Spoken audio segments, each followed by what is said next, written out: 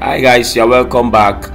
Thanks a lot for the visit. We want to check the authenticity of this message that have been going around on WhatsApp about Npower. This message will be forwarded to you. Once you click the link, this will display and they tell you to fill.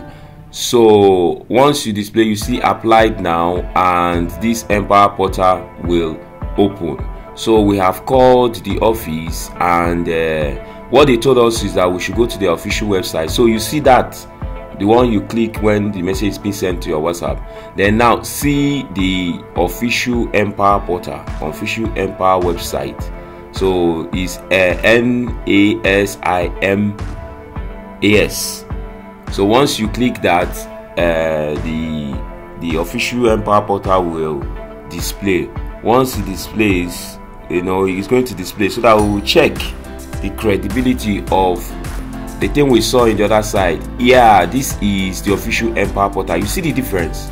This is the official Npower portal, the president, the lady in charge, and the rest, without much ads. There's no ads.